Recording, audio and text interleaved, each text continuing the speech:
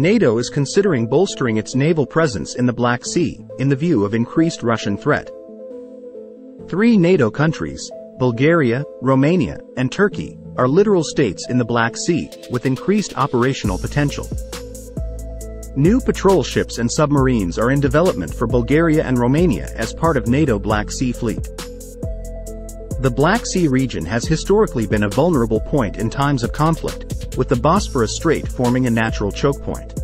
Black Sea is vital for Europe, as EU is building an undersea electric cable and gas pipelines that need to be protected.